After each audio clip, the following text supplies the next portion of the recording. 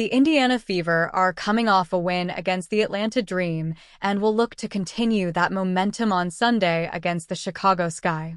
Indiana is 4-10 and Chicago sits at 4-8.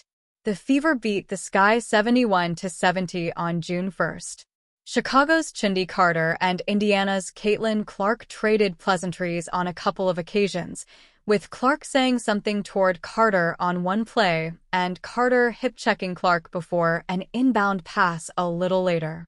More, Caitlin Clark, Fever get better of Sky matchup, have now won 4 of past 6.